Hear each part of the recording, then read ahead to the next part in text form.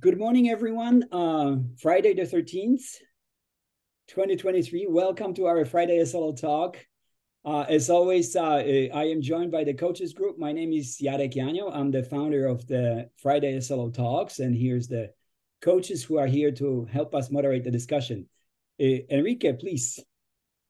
Thank you. My name is Enrique Jauregui. I'm the SLO coordinator from Fresno City College in the Central Valley, along with all my other peers. Would you like to introduce yourself, coaches? Yes, I am Amanda Tainter. I'm the faculty coordinator of instructional design and outcomes at Reedley College, a sister school to Enrique's Fresno City College. Welcome, everybody. Michelle.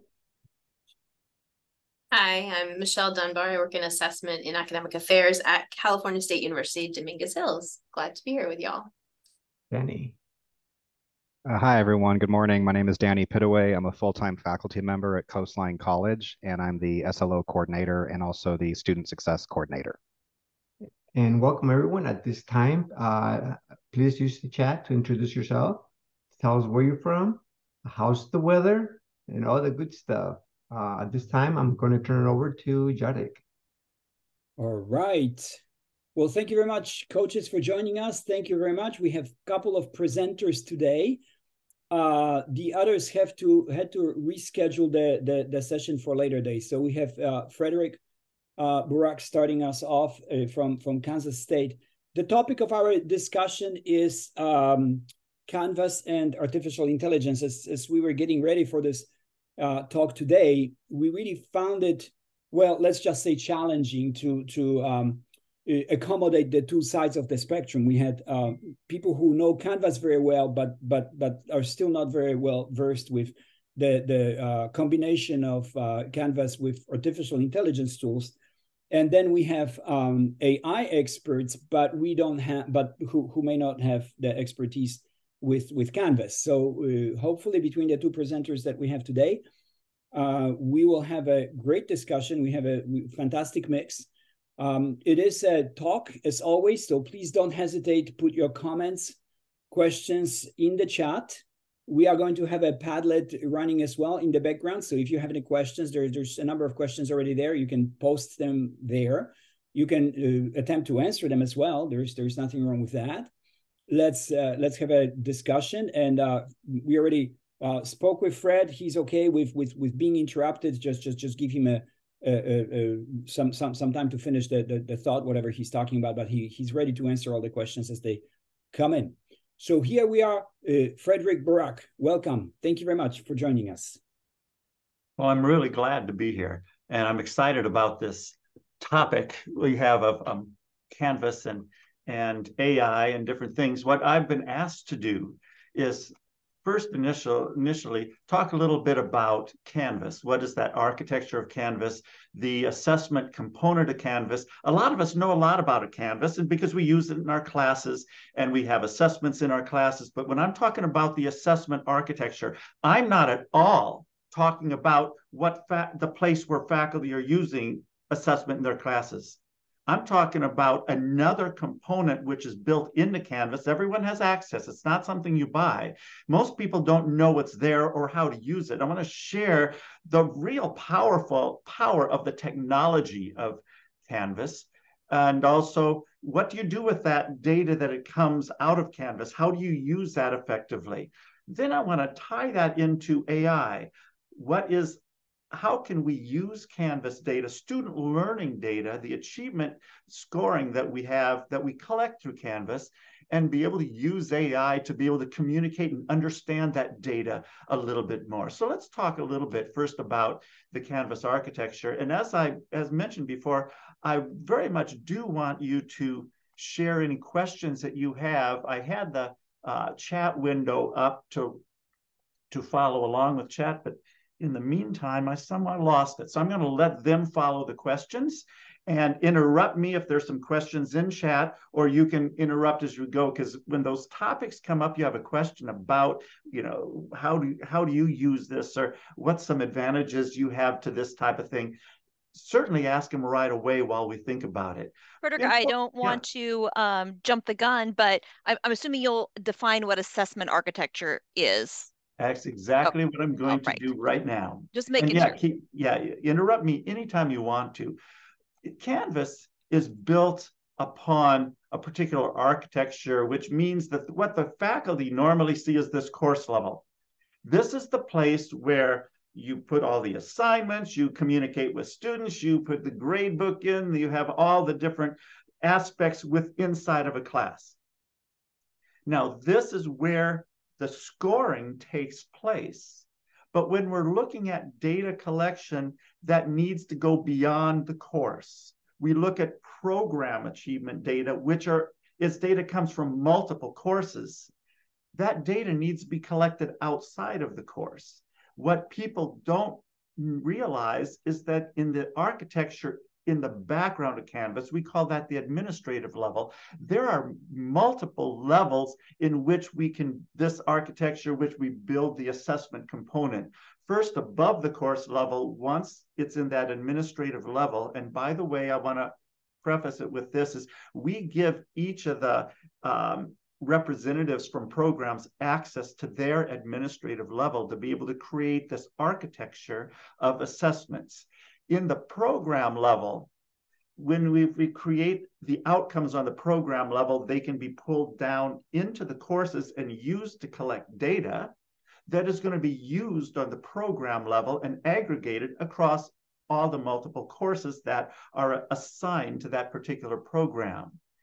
Above that, there's another level in the architecture, which is the college level, and a college then includes multiple programs.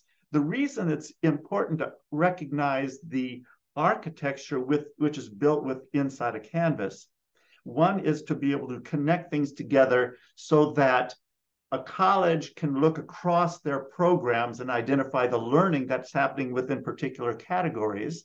It's also, that architecture makes it available and easier for faculty to be able to find the particular outcomes that they want or need to assess in their courses that are specifically focused around a program or a college, or the level that's above that, which is the entire institution level.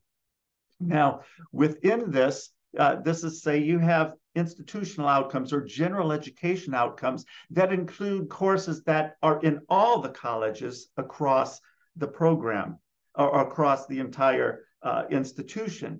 Now, if you build an outcome on the course level, that's where the data lives. And in order to have access to that student achievement data, you have to go back to faculty and ask them to export that data and give it to you to be able to aggregate it together. The value of this architecture is that we can connect to those achievement levels in the courses without having them to go back and ask the faculty to do more work. That's the thing that they don't like about assessment, is they're already grading in their courses. They're scoring their outcomes, they're identifying all the achievement aspects, and then we as assessment coordinators have to go back and ask them to do their work again or collect the data, put it together and organize it outside of the particular course achievement where the data lives. If we can be able to connect it together and automatically pull those components of scoring that the faculty are already doing in their courses and aggregate it on the program level or the college level, this is exactly what we're doing manually. That saves so much time. I'll explain this a little bit more. Now, if outcomes are created on the program level, say a program in elementary education has particular expectations that everyone all the students in their program, no matter where it is in their program, that they have to achieve that across their program through experiences, through assignments. If those program outcomes are built on the program level, they are pulled into the course and used in their everyday scoring, connected to a scoring device, say as a rubric that's used, or possibly connected to multiple choice exams and specific questions apply to an outcome. They can be connected in that way. And our university builds all of our program outcomes in the administrative level, not in courses, but on the program level that the faculty bring it down and connect into their courses. On the college level, some I used education before. In the College of Education, there are multiple programs, elementary ed, math ed, science education, etc. But they are all have to be fit within a licensure program, which those licensure program requires the same outcomes across all of the different constituent parts of the within the College of Education. So they create all of their outcomes on the college level. So all of the programs that are within it can access those and connect those into their assignments and collect the automated collecting of that student achievement data. And as I mentioned before, on the institution level, the general education outcomes, which includes all of the courses, we use it for first year experiences, and the courses go across the entire college in which they're all assessing these institutional first year experience outcomes. We create the outcomes on the institution level, and then they connect to the activities that they have in their courses. Here's the advantage now of knowing and use of this architecture, that when the faculty are scoring their assignments within their course or experiences, those scores that they have, of course, go to the faculty for their course grade. But at the very same time, when the faculty are scoring these outcomes for their course grade, they also automatically go to the level in which that outcome was created. In other words, it creates an automaticity of automatically collecting the information that's needed and not having to go back to faculty and ask them to pull scores and give them to you, and then you having to organize them on a particular level. So it creates an automation of data collection. So quick question. Yeah, go ahead. Sorry to interrupt you. So when you're talking about the automation and the architecture, how does Canvas know the courses to programs and programs go to? I mean, how do they? You have to set it up. Does Canvas know how to set it up? Who sets it up? When an institution brings in Canvas, it's connected to the structure which is built inside of the institution. The institution already knows this is the college, these are the programs in the college, here are the courses that are assigned to this program. So that is already built, so that is already integrated or pulled into Canvas from the college side. So a couple questions might be is, how is your university integrating the Canvas? Yes, I was going to ask you that question. Yeah, that's exactly right. Most universities automatically have it integrated in there because that's how they organize their grade books, and being able to have communication and connect the right students to the right courses. And that's done inside the institution. What we don't know is this is what the institutions are already doing. It already exists for the most part in most colleges' structures of Canvas.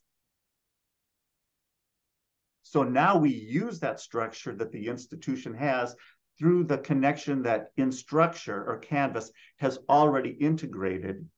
And then we're able to collect student achievement data directly from the source where students are demonstrating their achievement according to those particular outcomes. Did I answer your question correct? Yes, so is it basically on the course ID? It's based on the institution chose how they want to operate the data collection? Yes, that's exactly right. So the institution has a course ID. That course ID is recreated each term so that they know which term that course was have. It's connected to a faculty and it's connected to a college. And here's another thing that we don't quite realize inside of Canvas. Canvas also creates its own ID for the course, for the program, for the outcome. There's an internal ID automatically created by Canvas. So there is so much metadata that's available for us to be able to sort and organize later. And this organization is really the key to the automaticity. So I'm going to jump to that next thing. That's a good segue. Once we understand the architecture, how do we connect this to an automated process to be able to collect student achievement data directly from the source?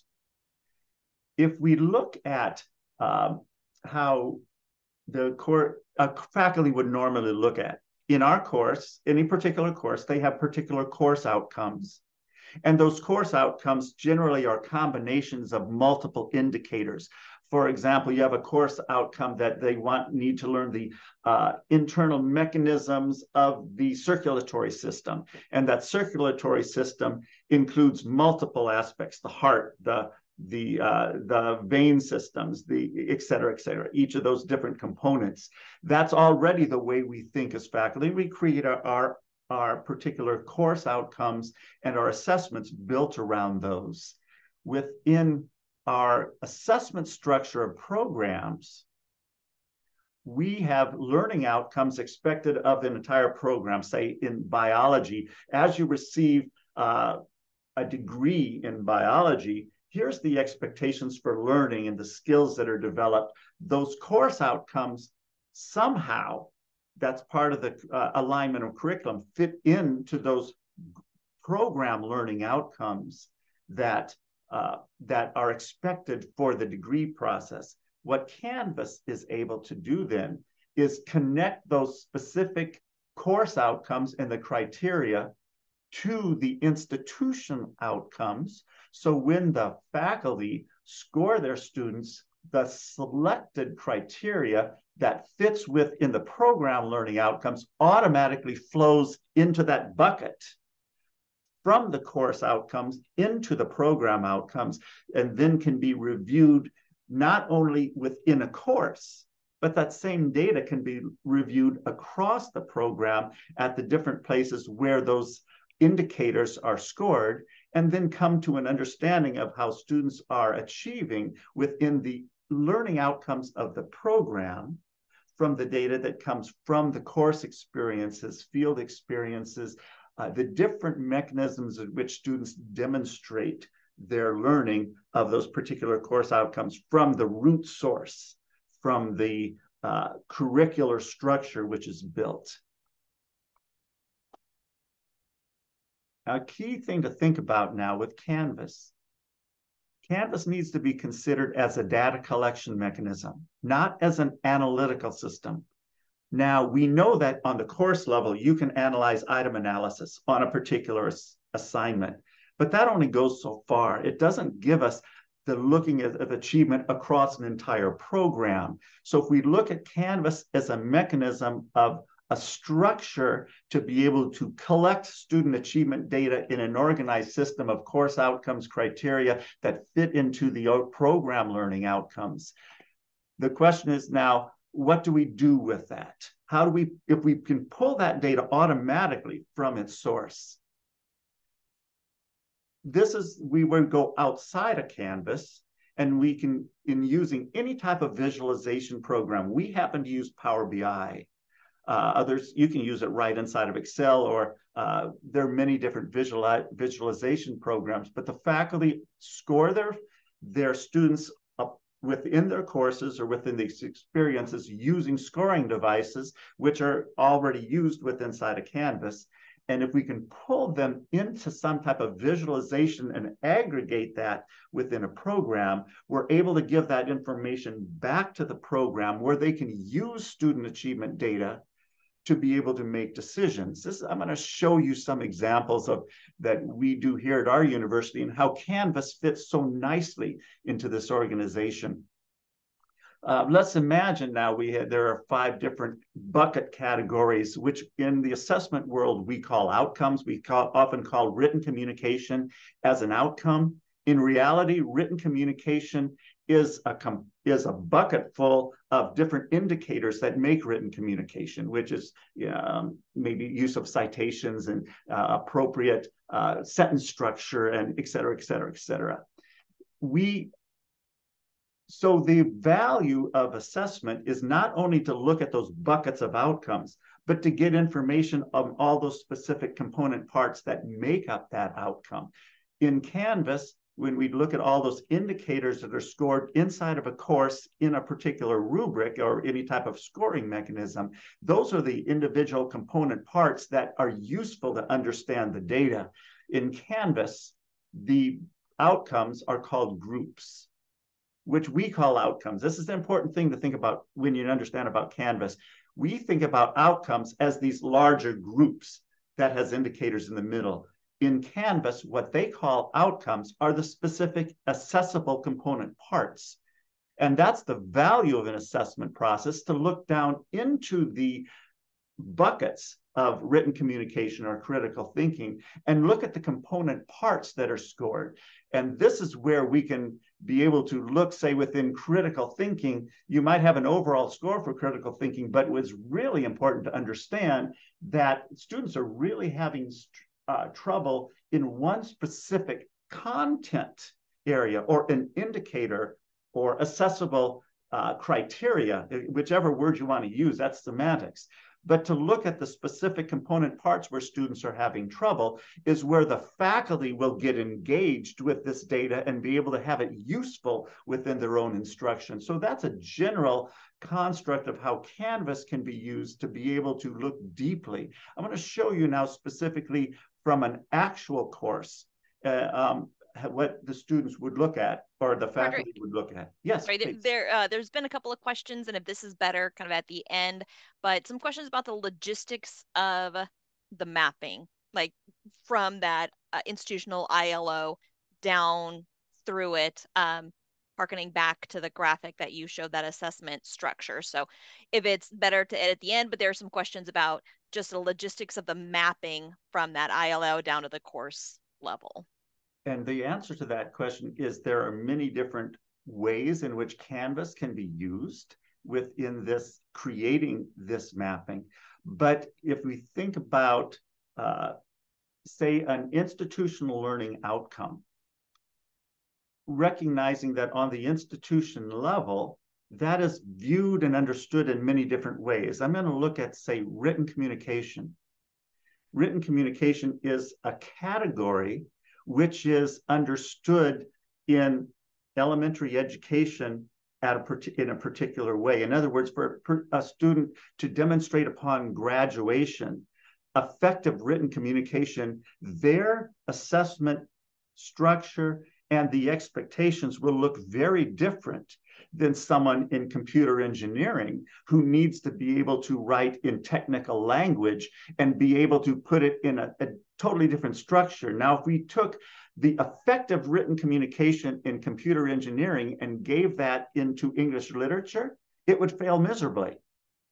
But if we took the ways that you would have to in say, English literature, and we demonstrated that in computer engineering, that would not be appropriate.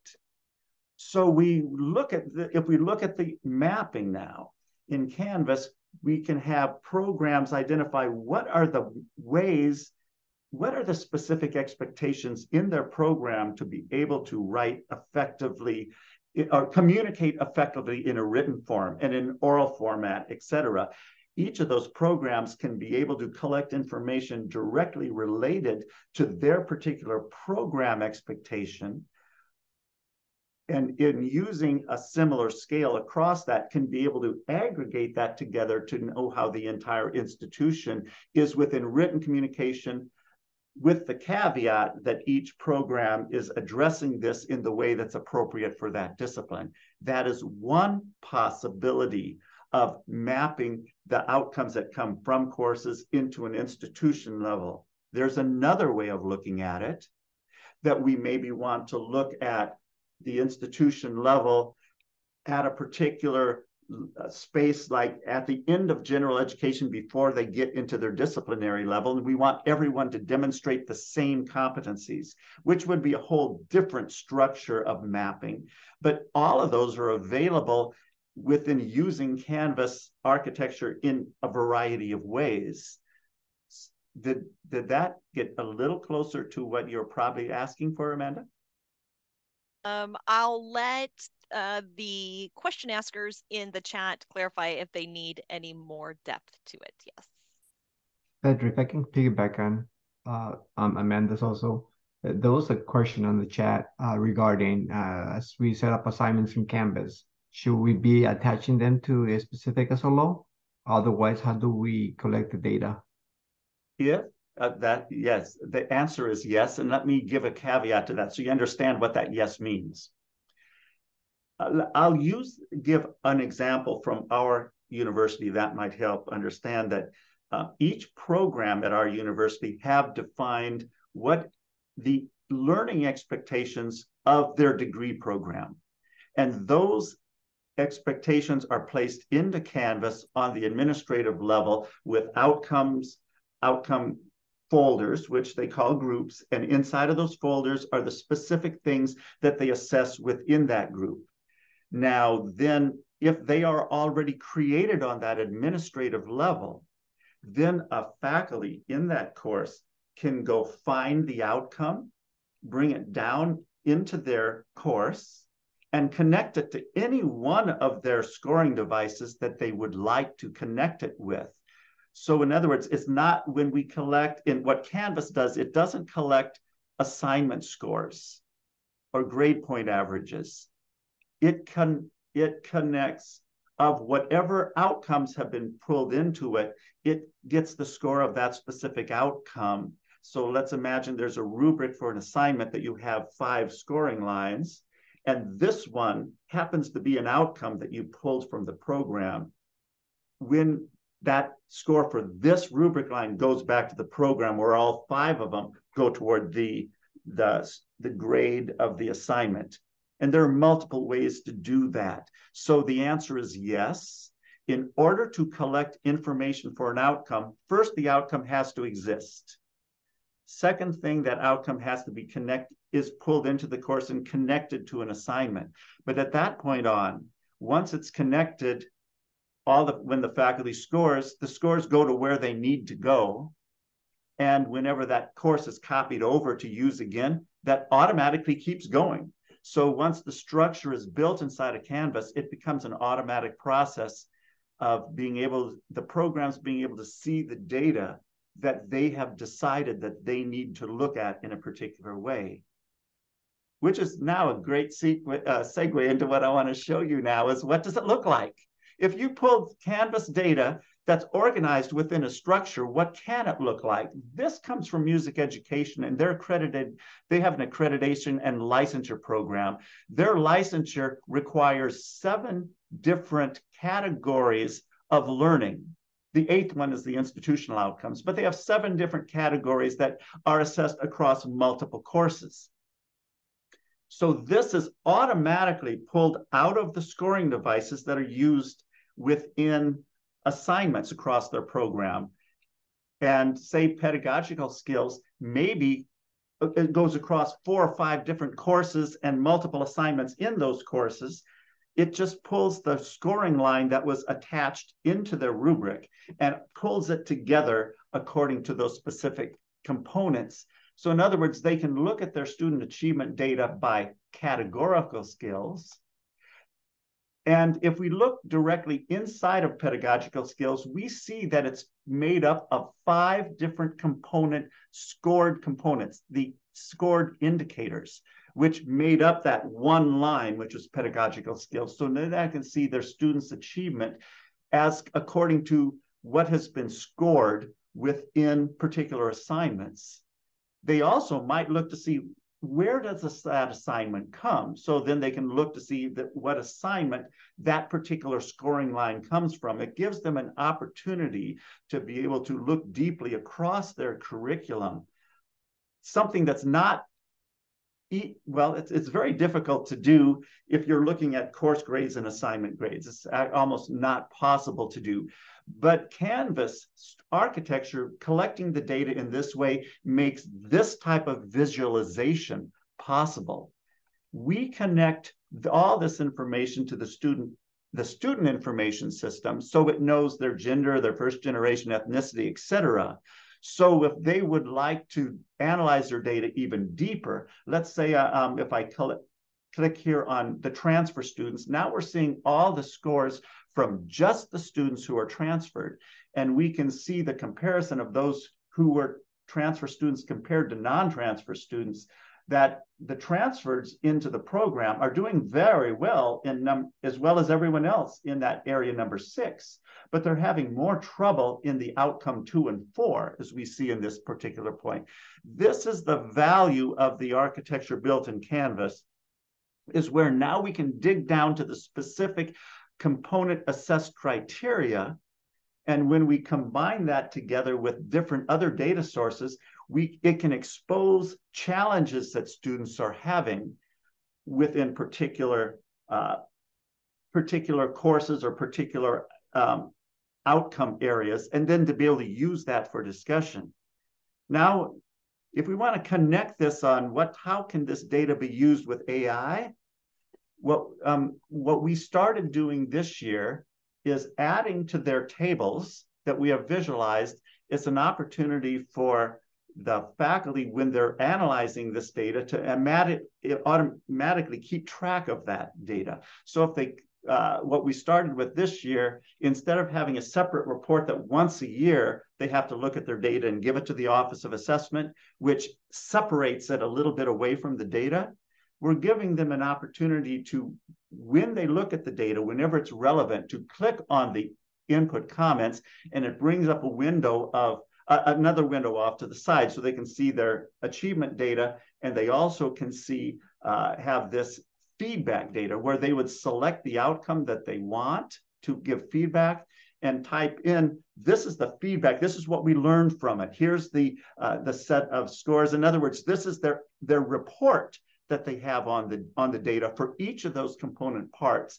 This so if they had reported on the semester prior, their former report will come up, and then they will see what they talked about later in the past time, the goals that they had, and then they would change this, retype over it, and it doesn't replace their old report. It updates it, so we have a continual running time-stamped collection of their self-review of their particular outcomes for each of the outcomes. I'm going to get back to why this is important for AI, but just keep that in mind of this possibility, because this is where AI can come in very valuable later.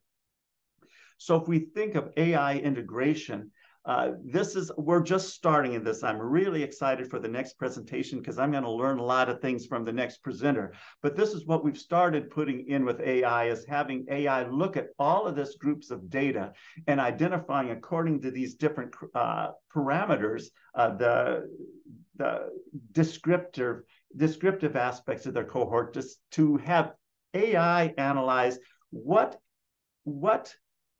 aspect of the student is in this particular is the increase that causes an increase of scores. So we can see in this, or the faculty are then able to see, according to all the data that's submitted, those who are non-transfer students are performing at a certain percentage at a higher rate or a higher quality than those who are transfer students. That first generation, who are not first generation students, are a slightly higher, et cetera. And then when they want to dig down a little bit deeper into this data, they can look at, in the highest factor, there are the males who are this is set to low now, those who are having the lower scores, the greatest factor that is being influenced, that is influencing a low score within correlation, is the first generation, those who are not first generation students and are male, are the two factors that we might want to look at. So the next one, which is not quite as strong, is the females that are non-white are having lower scores than the other factors, et cetera. So that this integration of AI has given a possibility for faculty and programs to look more deeply at who are their students, which are the students that are finding greater success, which are the students that are having a little bit of challenges. One thing we want to add to this, which I think AI is going to be possible to do, and Zola, I hope you can answer this question when you get to your thing, is being able to have it identify not only these factors, but be able to maybe by including some type of R analysis to say, is this difference really significant, so that it isn't just looking at data, not really understanding what it's all about, but to bring out and put right into the face of the people reviewing this data, here's something which over time, it looks like here's a factor that needs to be looked at. We're not quite sure exactly how to build AI yet to be able to create that form of analysis that's going to give our faculty and our programs indicators of what direction to go into their thinking. But what we're looking for is, this comes from a product that we're going to start putting into our aspect, is looking at these multiple data sources across time, and then having AI come up with its analysis of the data, whatever we're putting in there, and be able to create the summary of the data that's being used, we're trying to compare together, and have it summarize, have it provide a guide for the faculty and program to decide whether they want to move in a particular direction. Here's what we have started adding, is where the faculty members then, or the programs, can decide which outcomes they want to look at. And they can select here at this panel up on top, and they can see students' scores over time in relation to that specific outcome category. And right now we have it creating this summary that's underneath. That's AI created. So in other words, we shift to a different set of outcome scores. It will revise this summary. Right now it's very simple, but gradually I think we're going to be able to build that up into identifying, bringing to the attention of the program directors and the faculty things that they might want to look at. So some future directions that we're planning. Let's go back to the narrative analysis now. If we have maintained a continual sequence, timestamp sequence of the analysis that faculty have made of their data, and goals or interventions that they wanted to place as a result of that data, I think we are going to be able to use AI to summarize these changes in the way the faculty are responding to the data, and possibly creating some type of developmental timeline for how the how the programs and how the faculty are thinking about data, ideas and improvements that they have initiated. It probably can come up with a bulleted list.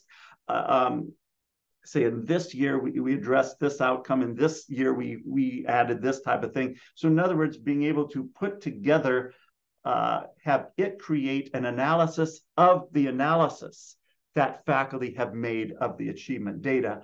That's one of the directions we're going to try to build in with AI.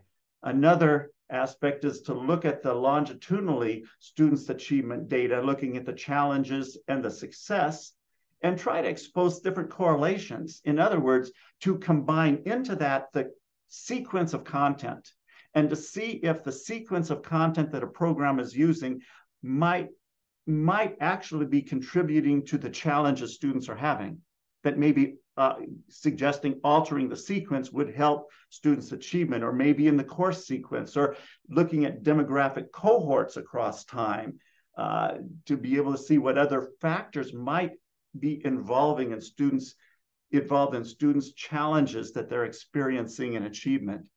Another direction we're looking at AI is to bring to the faculty's attention the learning challenges that have happened over time, and then be able to anticipate, if we make these interventions or alter it, having AI look forward as to say, here's some changes that might improve achievement. Having AI look at all the data together and look at the trends of learning challenges, or even the success of past interventions. In other words, looking at the interventions or curricular changes that a program has made, and then look at student achievement that's related to that, to see if that program intervention or the change in curriculum has actually made a difference in achievement, to have it analyze that data. So those are some ideas that we're looking at that AI might have some impact. So I'm curious to see of your feedback towards some of the things that we're doing. If you have any questions on how we're putting this all together. This is a great time to discuss some of your questions.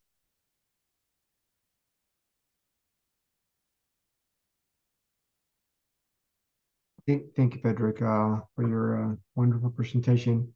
There's multiple questions that we have in the chat going on, and the other SLO coordinators, feel free to butt in here. One is how did your institution created any specific alignment on Canvas through a third party? Was it integrated into Canvas? Was it a discussion among your institution how you wanted Canvas to be set up? Yeah, that's a good point with that. When we started with Canvas was in 2014. That's when Canvas first initiated their assessment components, and a lot has been developed since. When our Canvas, the people on Canvas on campus started integrating Canvas and starting using it in the courses, I snuck into some of those meetings to hear what they were doing. And their idea was, well, let's first teach people how to use Canvas in their courses, develop their course content, and later on, we'll start adding this assessment component on top of that.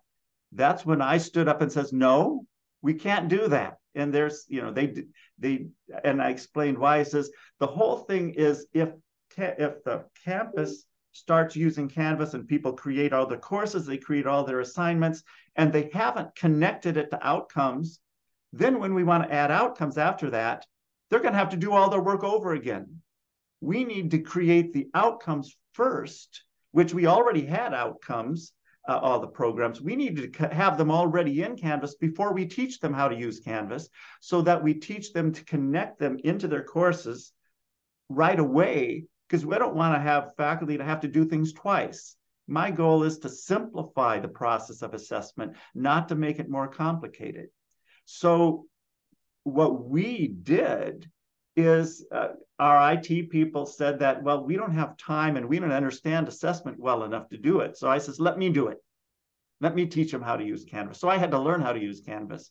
And then at that point, our Office of Assessment simply took over all of the coordination of how to build outcomes into Canvas. And this is how we learned this architectural structure, because Canvas doesn't tell you much about that. And there are literally almost no instructional guidance from Instructure, from Canvas, on how to use this administrative level. And that's the most powerful component of Canvas. As you see, if we build outcomes on the course level, we can't get to that data because it lives in the courses. So it would have been forces us to go ask the faculty to do more work to give us the data. So if we build it on that administrative level, it saves the faculty so much time, and it facilitates our data collection to the point where we can give faculty back all their data automatically. And what we have done is automatically 3 times a day, we pull all the outcomes data and the scoring data out of Canvas and put into our warehouse. It just happened, and now it happens automatically. From that, we do all our transformations in what we call a data flow. We transform it to get ready to go into tables. And then we have created a template that filters it down to that program. So the data automatically flows on a daily basis out of Canvas into these tables, which we give back to the faculty and their programs. They do all the analysis. We don't analyze their data at all. But they have access to all of these tables and graphs to look at their achievement data, to be able to look at the difference between gender and between first generation, et cetera, and to use that to make decisions. With that process, over the last couple of years, and we have several articles that are coming out right now, we've had programs who've been collecting data since 2017, and they looked at the data from before the pandemic, during the pandemic, and after the pandemic, not only by outcomes, but by individual criteria. And they have discovered which of the specific criteria students actually did better than the pandemic than before the pandemic. and at what happened after that pandemic into coming back into the face-to-face teaching, and discovered things that they did during the pandemic that actually improved student learning. So they adjusted their teaching. Instead of going back to what they did before, they kept what they were doing during the pandemic because it improved students' grades. And other things that didn't work as well, that they make adjustments and flow from that. So the two great impacts that using Canvas has done, one is it got programs to look at what is their structure, their curriculum map, how does it all fit together? Where do the courses and the content in the courses fit together within the program's expectations? If nothing else, it got the faculty to think about curriculum. And the changes that they made were even far greater than I possibly had expected, because there's an ownership there. It's their decisions, it's their structure.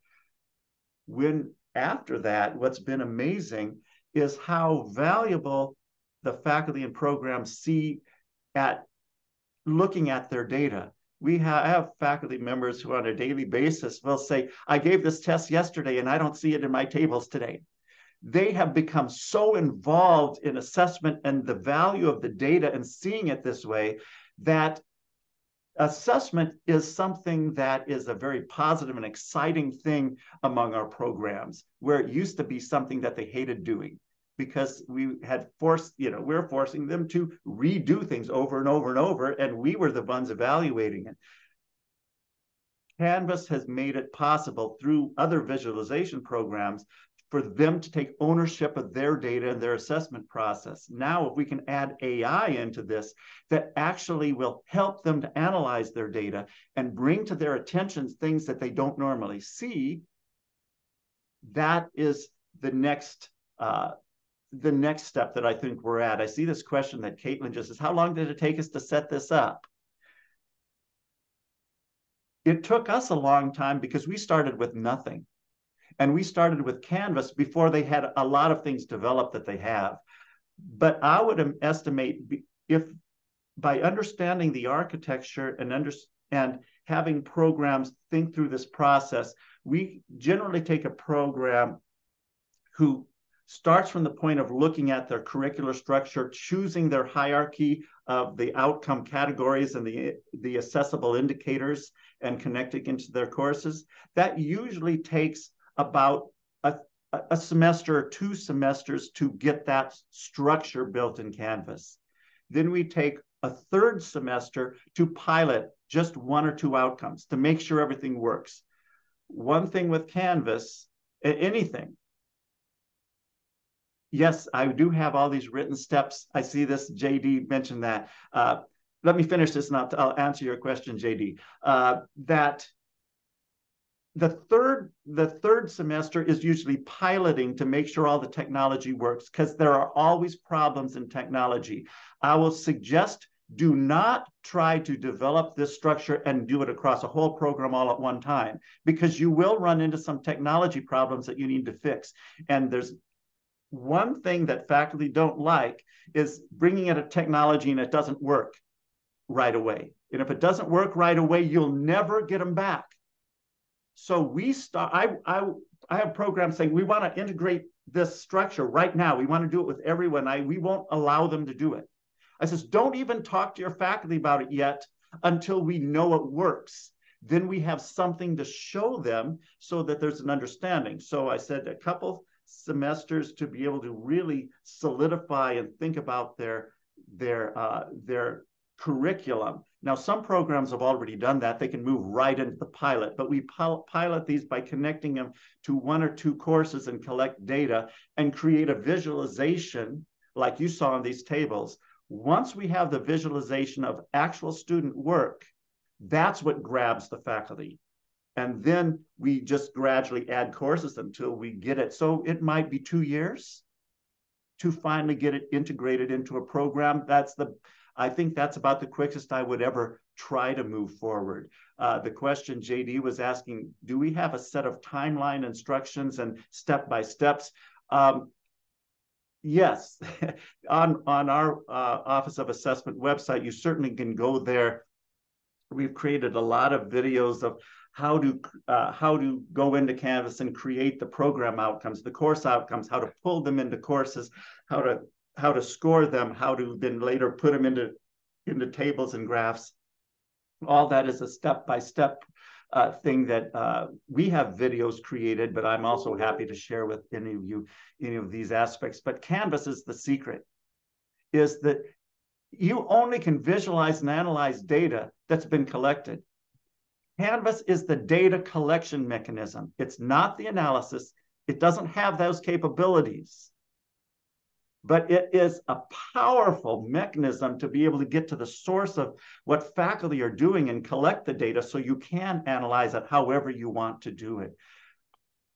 Thank you, Frederick. Danny, you have your hand raised? Oh, thank you, Enrique. Yeah, I was just monitoring the chat. I just wanted to bring a question forward. I apologize, Frederick, if you may have already addressed this as I was trying to focus on the chat at a certain point, but there seems to be a question about what's involved in the back end of setting up this multi-tier alignment. In other words, how many folks are involved at your university in creating that and also sustaining it? There's a question about the automaticity of that system once it's put together with the dashboards and so forth. Okay, so we have two different components. One is the structure you talked about. When the structure is built into your Canvas, and your university already has a structure built in, and that just stays there. It doesn't change unless your program changes, that a program moves from one college to another. Then we have, in essence, we have one person at the university who takes care of all that aspect. When we look at the building of the tables and graph stuff, we do that in our Office of Assessment. I have myself, an assistant director that takes care of all of that. Now, here's the key, is we have, every program has a person designed, at least one person who is their assessment coordinator. We give them administrative access to the place where outcomes are built, and then we show them how to do it. There's two reasons for that. It is not sustainable for our office to maintain all the different changes that happens across all the programs across the whole university.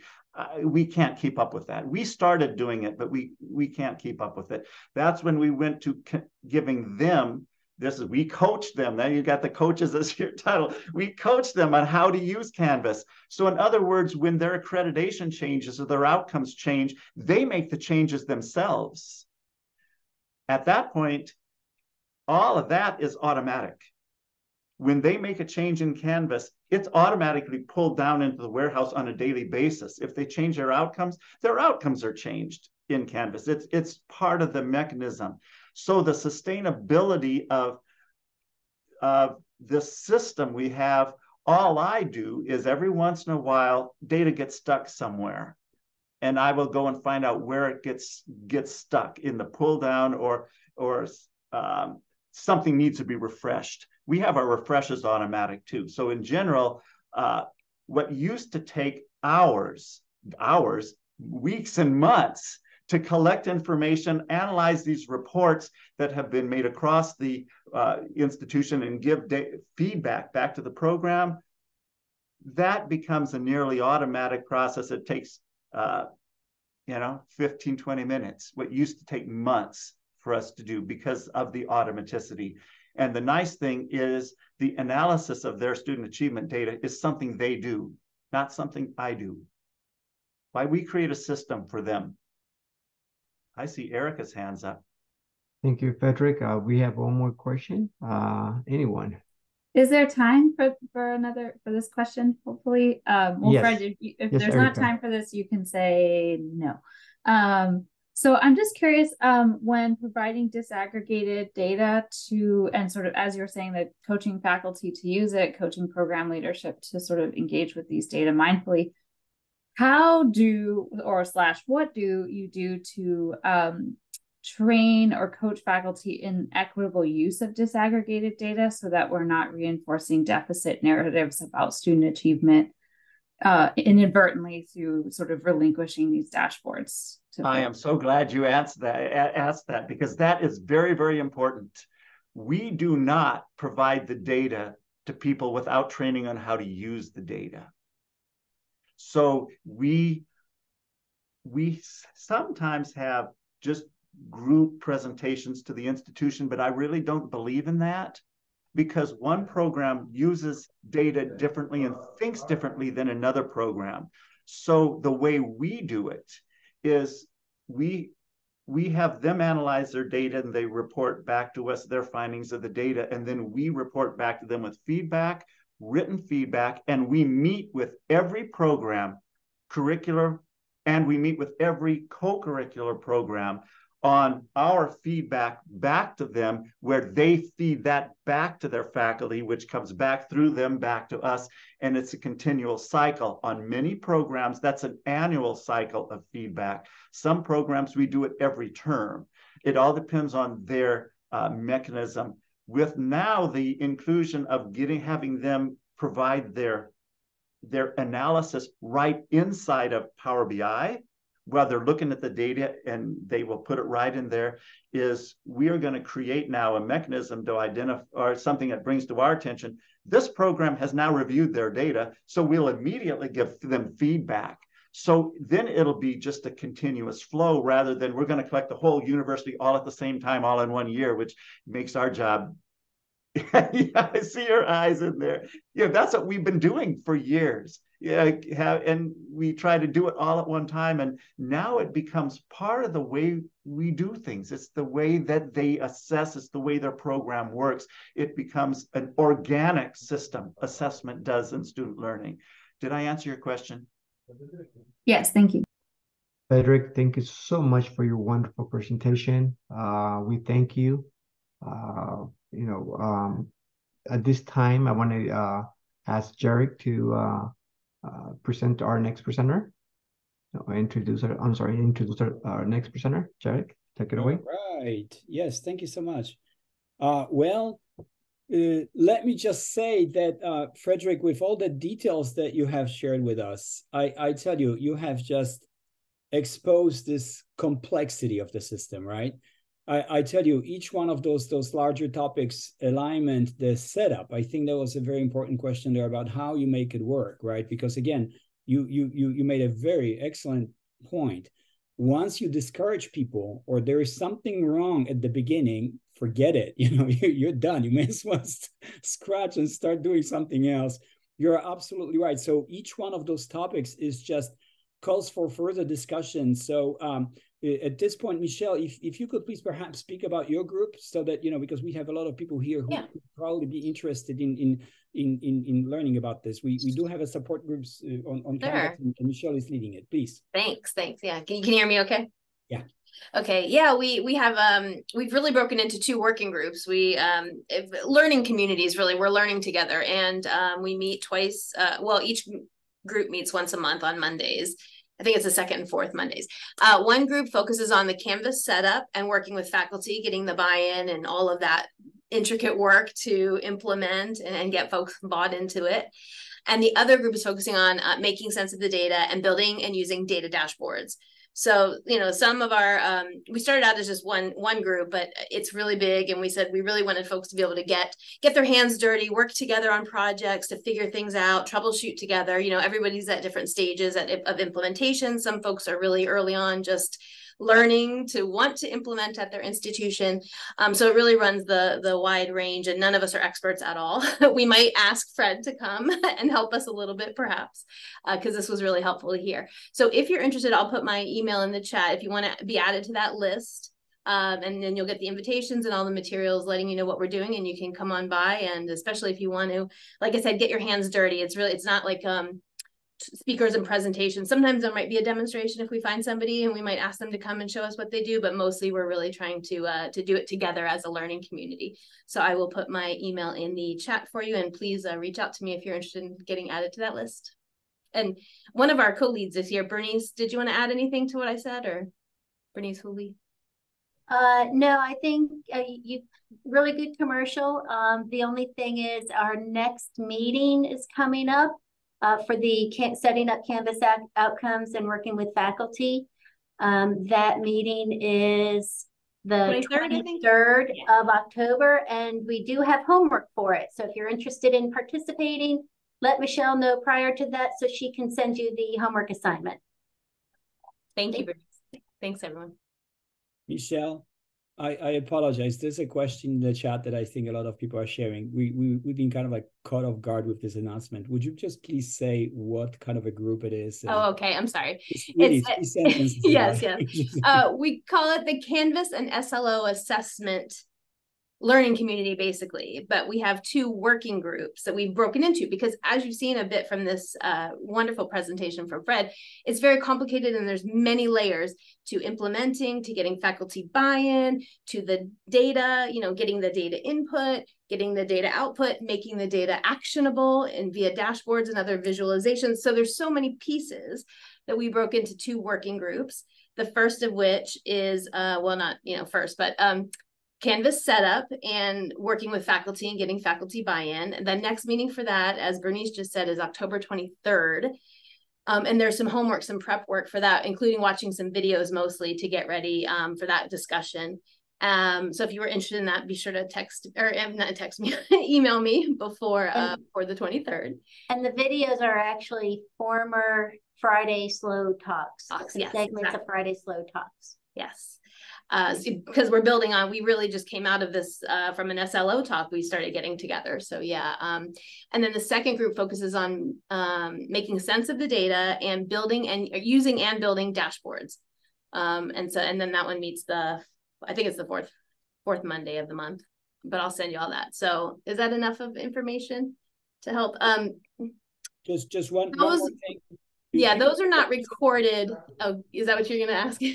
No. The question is about actually the membership, and there isn't really much of a membership to speak of, and anyone from outside of California can join. Oh, yeah. We've got, Bernice is at Tulane University. Several other folks are from, all over. Nevada, we've got Virginia. So yeah, everywhere and anything is fine. And we've about, our list is like 52 people now. It really grew. We started with a group of 5. We did an SLO talk last spring, and then similar to doing a demonstration, similar to some of the content that Fred was covering, although he had some great details that we hadn't learned yet. And then we got an explosion of interest. So that's why I wanted to let folks know here, if you're also interested in, whatever stage you're at, if you want to kind of join a group that's also learning as we go and learning together, that you can you're welcome to contact me. Excellent. Thank you. And we don't record, we record those if we have a demonstration, we'll record that, but we really want people to feel like they can share freely, maybe their struggles and challenges. And we don't want to really record that. We want it to just be a safe space, if you will, because it's a learning space. But if there's a demonstration or something, we record that, but otherwise we don't record those meetings. So I hope that covers all the questions. Yes, Michelle, please just remember, share your email address so that people can contact you. Thank you very much for sharing this. Indeed, great work. Thank you very much. Well, next up, Zola, please introduce yourself. The floor is yours. I don't want to be taking more away from your time. Thank you very much for joining us this morning. Please.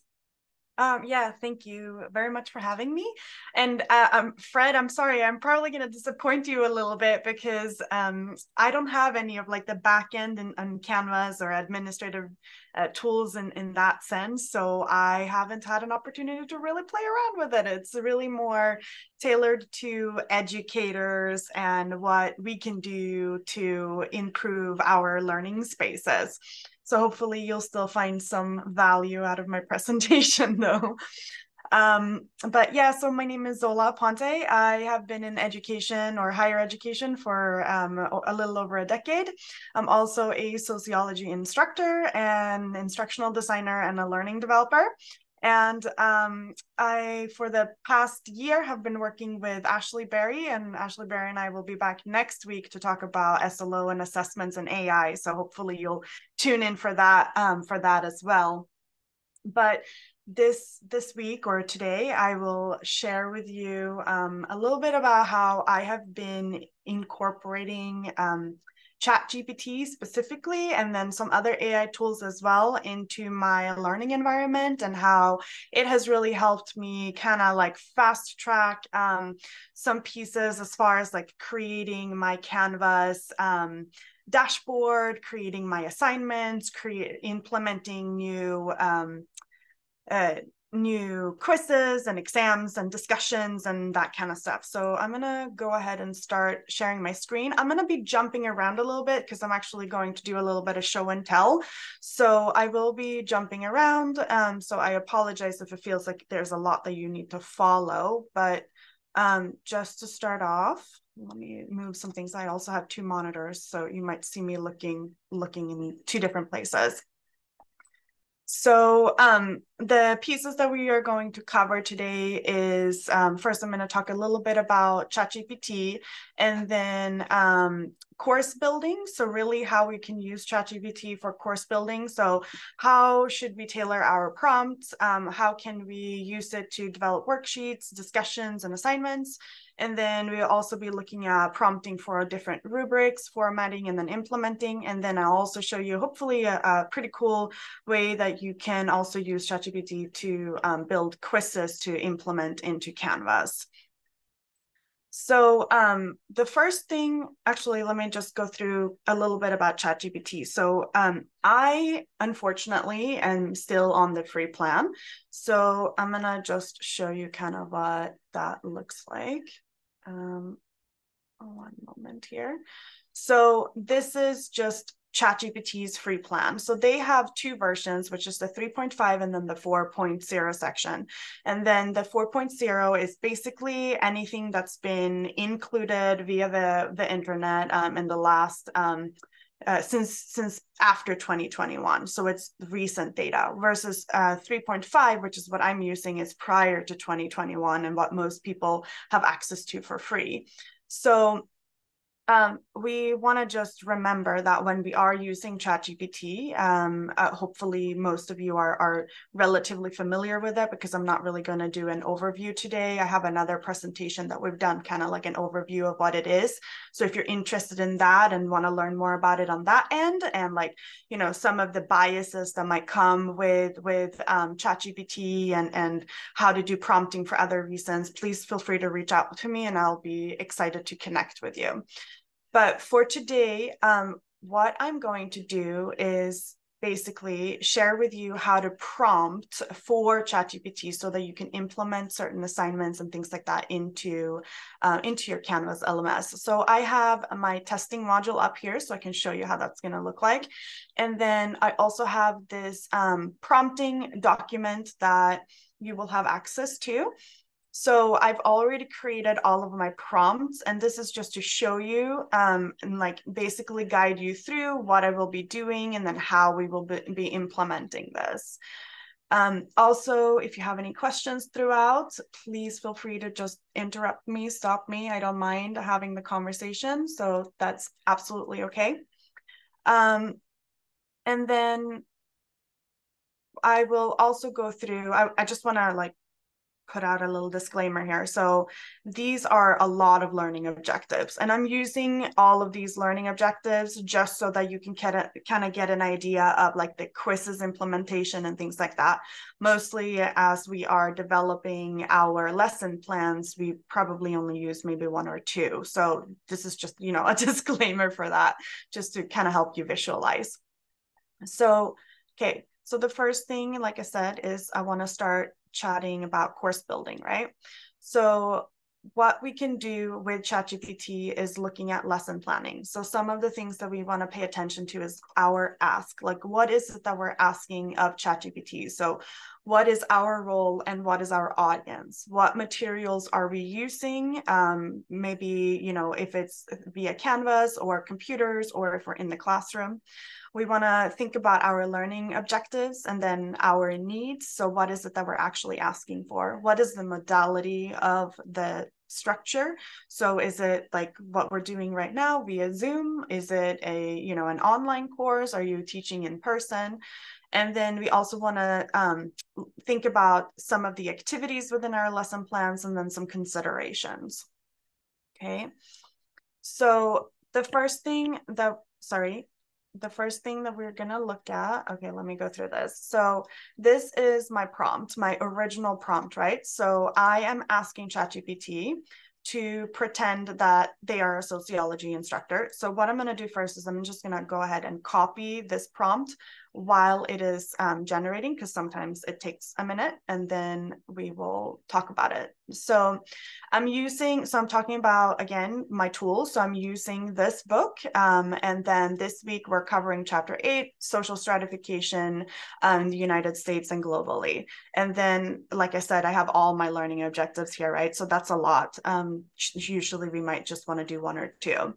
And then the ask. So please help me create a lesson plan for adult learners and introduction to sociology.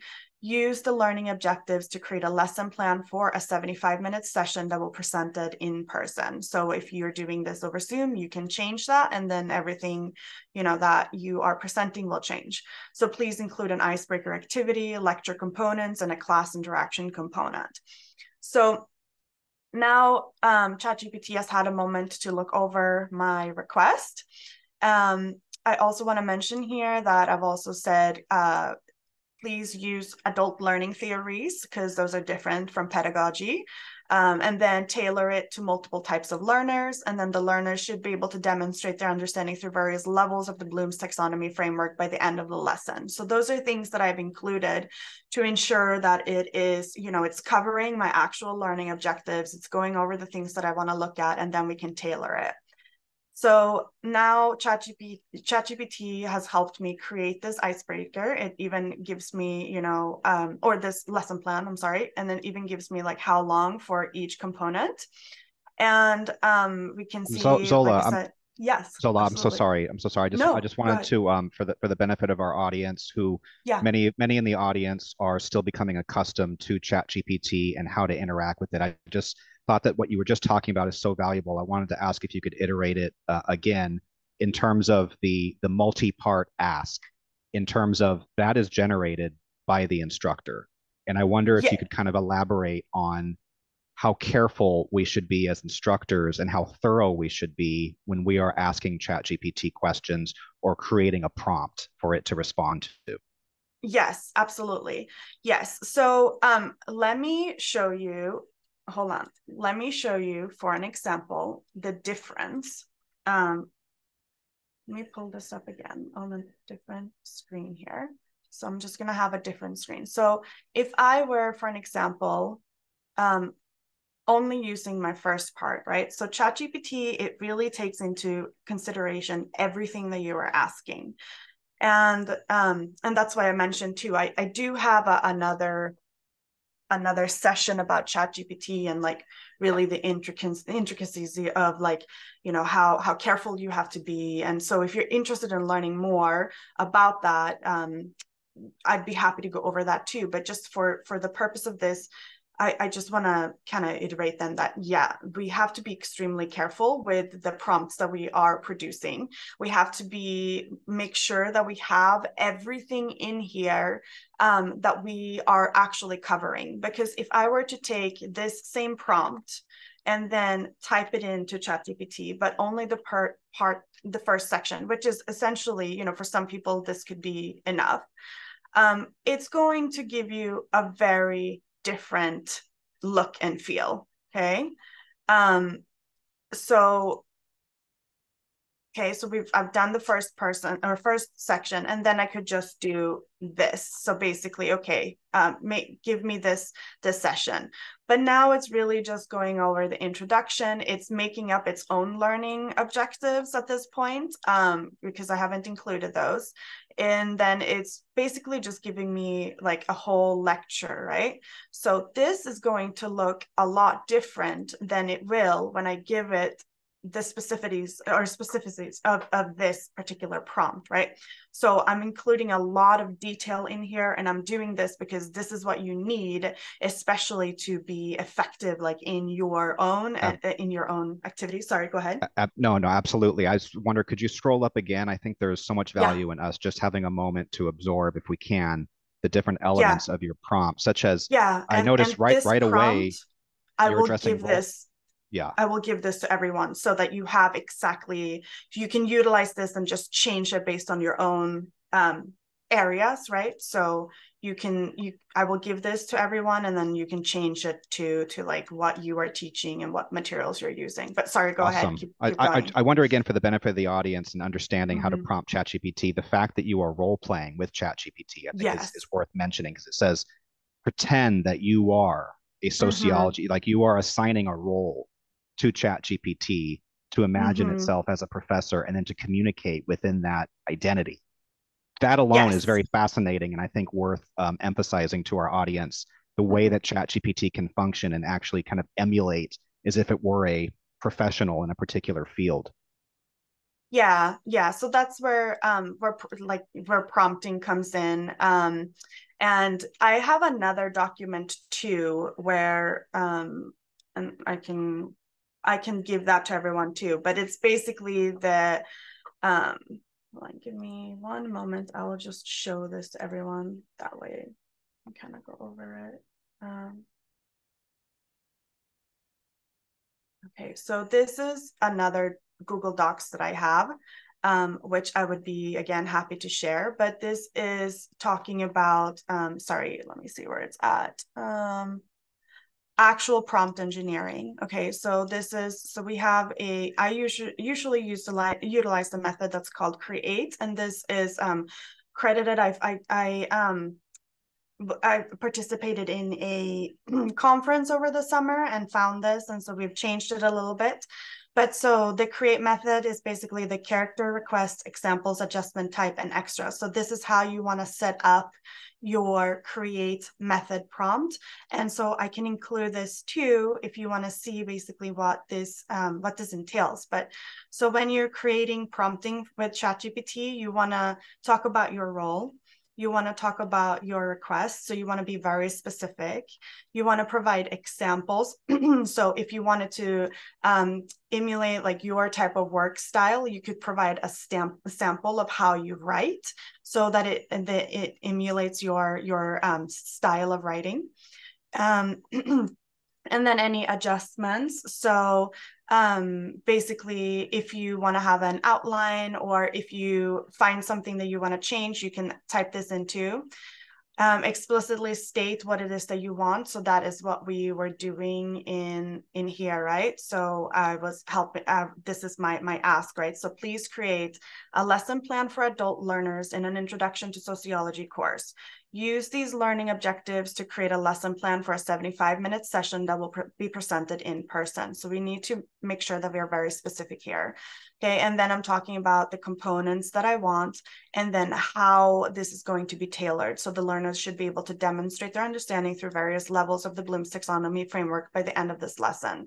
So the prompting when you are starting off, this is going to be like your key right here. You need to make sure that your original prompt is very specific or you're not going to be able to get good output. So basically the input that you provide with ChatGPT is that's, you know, that's the cream of the crop right there. That's everything. You need to have good input to get great output. Okay. So does that make sense? Thank you. Is there a way you can share the documents with your permission? Are your prompts? Yes, no? I will. Yes, no, I will. I sent it to Jarek, and then also if you will be getting access to my presentation, you will have links to the prompts at the end of my Canvas presentation. So everything will be accessible to you. And if not, I will give you links at the end of the chat. I can type that out too. Does that work? Thank you. Okay, hopefully I've answered everyone's questions. Okay, let me get back here. Okay. I'm trying to see which one I'm working with. Okay, so this one right here. Okay. Okay, so now that we have created our original kind of plan, we can see here it gives me the class interaction component. It gives me a summary and evaluation, and then some follow-up reading and assignments. So it's kind of talking about like what else we could read. And then next, what I want to do is I want to also ask ChatGPT to help me with creating the actual lecture component. So again, I'm going to send this and then I am going to talk about it. So In the lecture component, then I'm saying, thank you, please help me with the lecture component for this class. Based on the information above, create a presentation that I can use in the PowerPoint to help guide my lecture. The presentation should begin by summarizing the key learning objectives for the chapter, define and explain all relevant components, concepts, and key terms. So again, I'm being incredibly specific, right? So include examples, current events, and relatable information. Also include relevant videos and gamification resources. Only include the lecture component. Do not include instructions for any assignments, quizzes, or class activities. And I'm saying this because I'm going to do this later on. So now it's going to help me actually create, let me go down here, actually create my slides. So the basic information that will be a part of my slides. Okay. And then next I could ask for ChatGPT to explain each slide in more detail. So now we're actually getting a little bit more detail than what we previously had. And so, you know, you can include additional things. And so when you're reading through these, what's interesting is like with ChatGPT, it learns everything that you're talking about and it remembers the entire conversation, right? So let's say that you read through slide 1. And there's a couple of things that you don't like or that you feel like you don't want to talk about.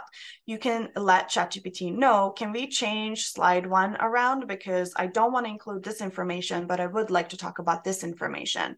And then it will help you regenerate that slide. So it's a continuous conversation and you can always request for adjustments when you're going through.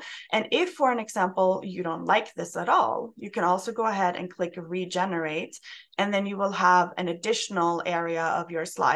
So you could click on the different ones and see if there's one that you like better than the other one. And you can do this for any of the information. So like when you were, you know, up here and you were working with your lecture or with your lesson plan, you could have changed this as well and gotten a few different responses. So you had some different responses to work with. Okay. And then next, I want to include a worksheet since this is an in-person class, right? I want to create a worksheet that students can use for this, for the class interaction component. So it came up with a class interaction component. So let's go ahead and now actually create a worksheet.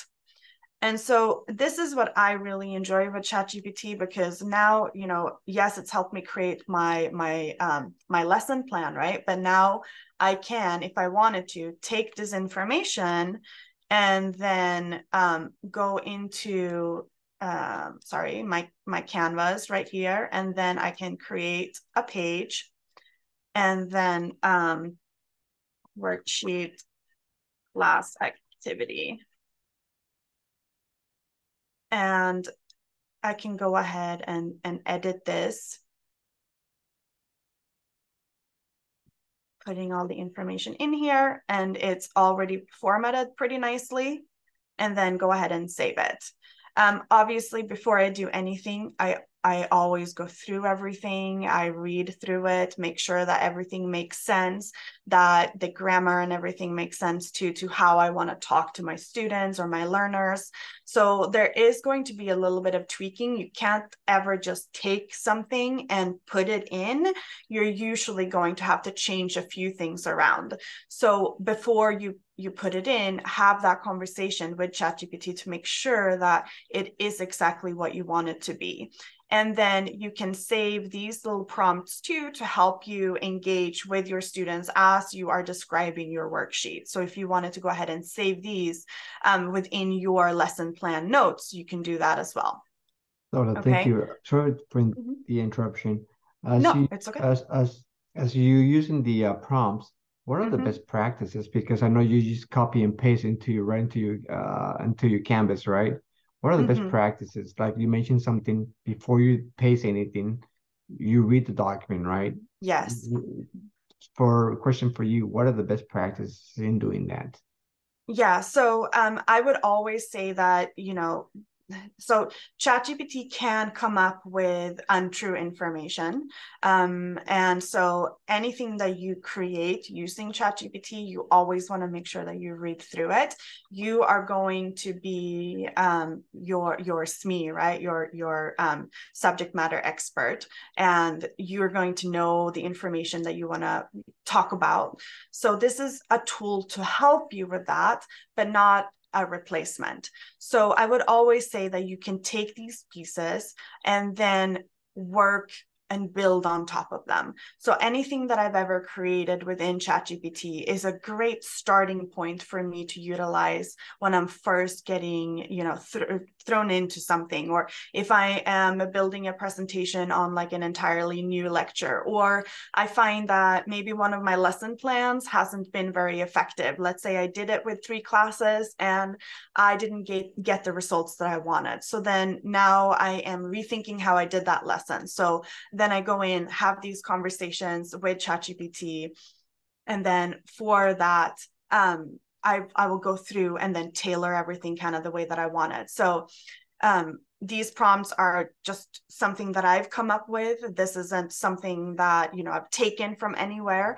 I have had, a lot of conversations with ChatGPT to help me kind of get my prompts the way that I want them when I'm using them. So it's always about tweaking your own prompts, like your input, right? What you're providing ChatGPT, but then also making sure that you're looking at the output and seeing what it's providing you, and then making tweaks to everything, because it's not always accurate.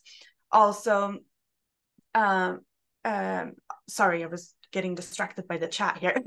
And then also when we are doing this, we also want to make sure that like there's no biases, because there's been biases within ChatGPT, like especially because it's taking the information that's based on the internet, right? So you can see sometimes how it has biases in how it's talking about men and women in certain roles, and it has biases in those types of regards, and it's because it's pulling the information from the internet. So you always want to verify those pieces too. Well, can you also add? I'm sorry, because the prompts is really you're making a good point right here. I do apologize. No, it's fine. Because you mentioned we're the expert content of our disciplines, but I could easily say please write a 1-page paper regarding Jarek Janio. He's a mad scientist in chemistry, and ChatGPT will do that, even though Dr. Janio is not a mad scientist in chemistry. But it would do it, right? So how do you distinguish, what I'm going to ask ChatGPT and then download it into my Canvas? So I think that, again, you as the subject matter expert, you have to really know the pieces that you're asking for, right? That's why when you're prompting, you have to be very specific. You have to make sure that you're including these pieces. But when it comes to like writing papers and really anything, which is something that I'm going to talk about too when I'm asking it to generate a quiz for this lesson plan, we have to make sure too that we're not asking, like, because ChatGPT likes to fabricate things, and sometimes it comes up with ideas, especially when it's writing papers. It comes up with these ideas that are just like completely bogus, like they're not true in any sense, but it sounds true. ChatGPT is just excellent at making these untrue and false statements sometimes, and that's why it's so important for us to go through and actually evaluate the things that are being written. But it would still take us a lot less time if we're recreating a lesson plan from the beginning, including assignments and quizzes and discussion prompts. It is a lot less time consuming for us to prompt, read through, and make sure that the information is accurate versus writing it from scratch with no help from the beginning. So this is where I find value in it. But then there's also ways where you can ask ChatGPT that when you are writing these things, do not fabricate information. Okay, so you can make sure that it's not coming up with fabricated information. And that is something that I do, especially within my quizzes. I make sure that I include within my quiz prompt, do not fabricate any information, make sure that all questions and answers are true. Okay, so does that answer your question? Yes. I think Danny, Yeah. Thank you, Enrique. Yeah, Zola, again, Yes. thank you for everything you've offered so far. It really sounds to me like you are surfacing an emerging best practice as an educator in terms of the quality of the prompts and the quality of the ask that you have of ChatGPT. A question for all of us is, do you have specific recommendations for us as educators in terms of that being a best practice of how we should maybe store or keep track or further develop the prompts that we may have as we teach our courses semester after semester to keep things fresh and to keep track of the way in which we use ChatGPT to create products? Yeah, so ChatGPT, it does save all of your conversations in your sidebar. I don't have that open because I don't want to see, I don't want to have you see all of my crazy conversations right now, but it does save everything. But then I also like to, when I am done with something, I do have Google Docs that I will then name as my lesson plans. And so everything that I am creating, I'll save it in my Google Docs. And then if I had something in particular within ChatGPT that I'm using, or that I really liked, or that I didn't like at all, because sometimes I've done prompts and I'm like, oh no, I don't like this answer at all. Like, this is not anything that I asked for, then I might save that so that I know what not to return to. But I do like to save, all my courses, my lesson plans, making sure that everything that I've created, I kind of can backtrack and look at it a little bit.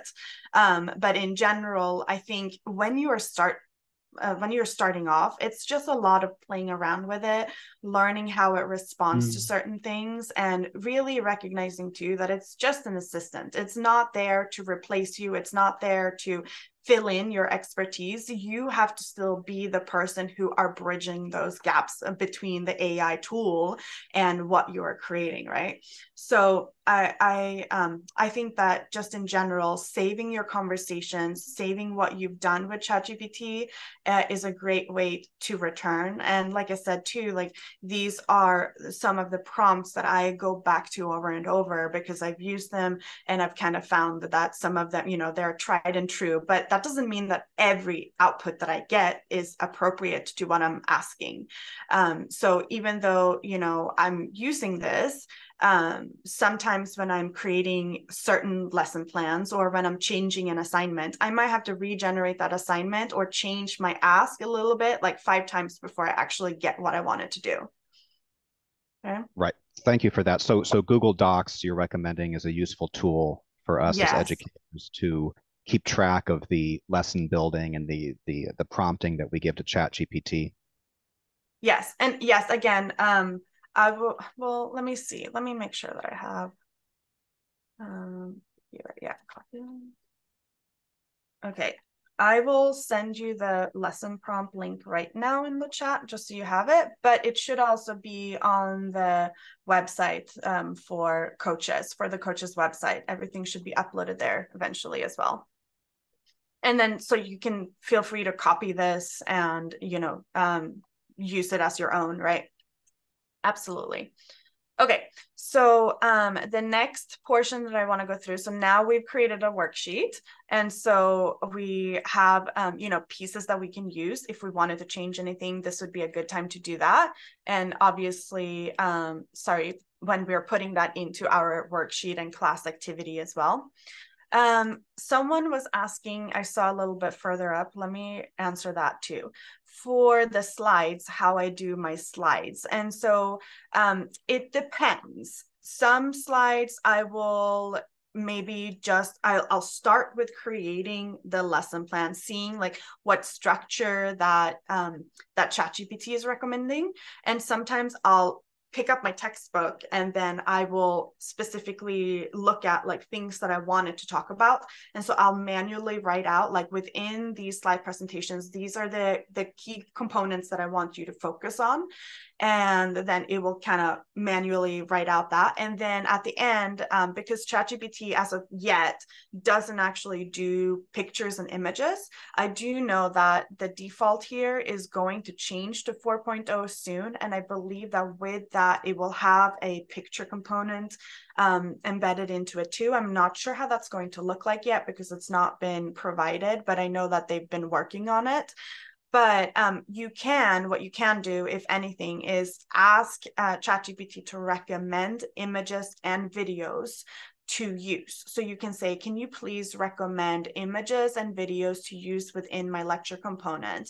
And then it won't give you like a link to an image, and it won't give you an image, but it will give you recommendations of like, okay, well, why don't we look at how income looks in the United States versus income in a different country, for an example. So compare and contrast images. And so it might recommend like, these are the type of images that would be appropriate for this specific learning objective or for this particular slide. And then I'll go and search for those, okay? And then incorporate that. Hopefully that makes sense. Okay, and then next, so I have my worksheet, and now I also want to create a discussion. So please also create a discussion for this lesson that learners will complete on their own. They will complete this discussion online on Canvas LMS. Actually, let me go ahead and generate it. The learner should submit their original post no later than Thursday at 11:59 p.m. So this is just, again, how I structure my class, right? You can change this based on how you structure yours if you even have the discussion component in there. They should also submit 2 responses by Sunday at 11:59 p.m. The original post must be at least 350 words, include APA citations, and the responses be no less than 150 words. Each post must be thoughtful, add insight, and be considerate. So again, it's, very thorough with how I want my students to actually submit their posts. And sometimes I will have additional components with my posts where maybe they have to watch a video first, or they have to respond to an article. And then I will include that in my prompt as well. And so this is then what it creates. If you like the format of this, you can keep it that way. If you don't, again, you can change your format. And so then you can see how it formats. For me, I have a format that I like. And so sometimes what I will do is I will also copy the format that I'm using. So I will basically send this, and then I will say, please use the following format from a prior discussion. And then I will just quote it, paste my format and how my prior discussion might have been, and then send it. And then it will actually format my discussion the way that my other discussions have been formatted already. So it's nice to know that it can do that as well.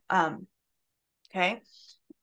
And after that, while we're still on the lesson planning here, my final thing might be to create an assignment that students will need to complete on their own as homework. The assignment should help students explore the above topics.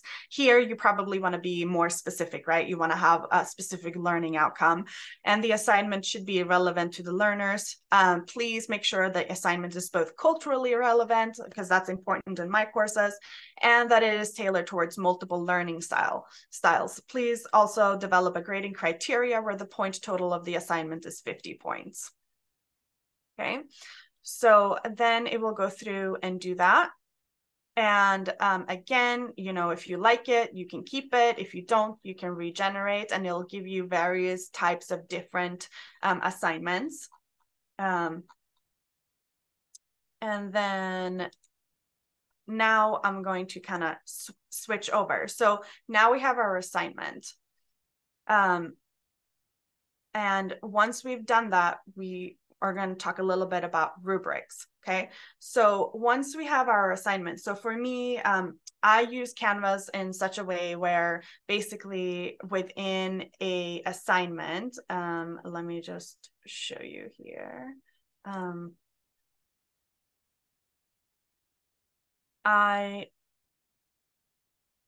Let me see, hopefully I have them in my module here. Yeah, so within my assignments, I also utilize the actual rubrics. And some of them I'll have it set to where, you know, it is like a set, and sometimes you can also change it where it has a range. So depending on what type of assignment I'm doing, I will change this up. For this purpose, I have created a prompt that is basically going to, again, take the grading criteria above and then create a rubric. The rubric should include use of APA citations for external sources. The rubric should use 3 grading scales. And so this is usually within my newer grading scales. These are the 3 that I've been using. So accomplished, competent, and then developing or missing. And then please also provide a description for each criteria that explains each section's in depth. So let's look at how then that would look like.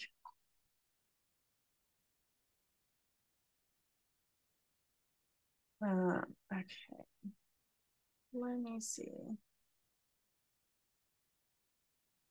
Let's see if it will do it in a table.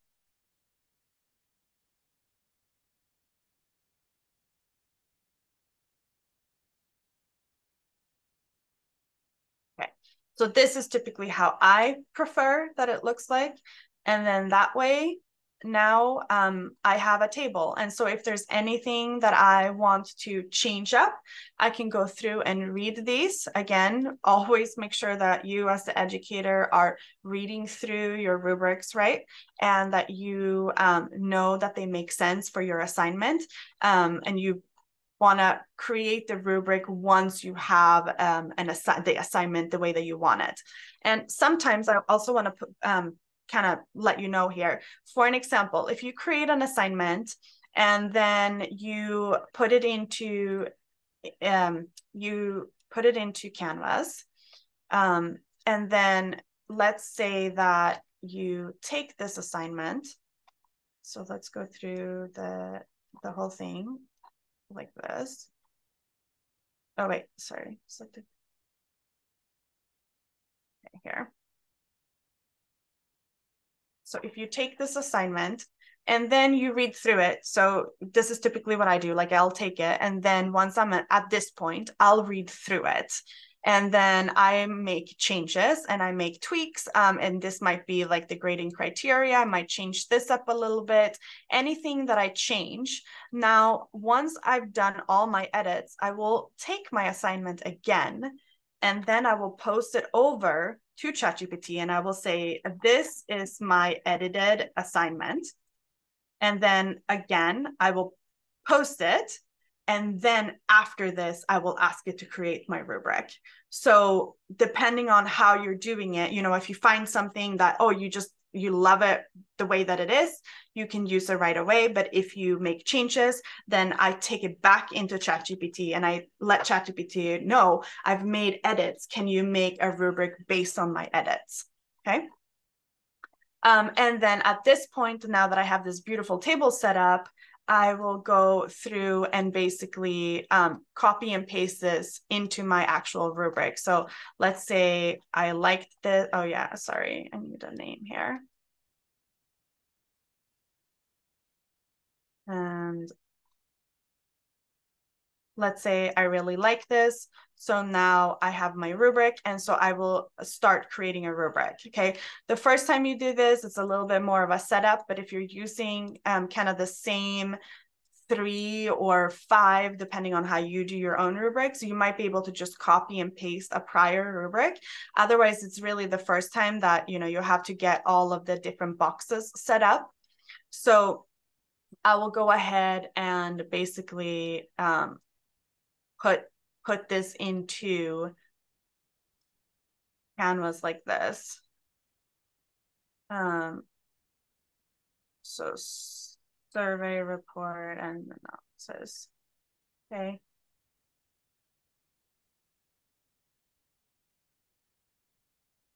Zola, when you do have a minute, Yeah. Kevin has a good question. Kevin, would you like to speak to your comment?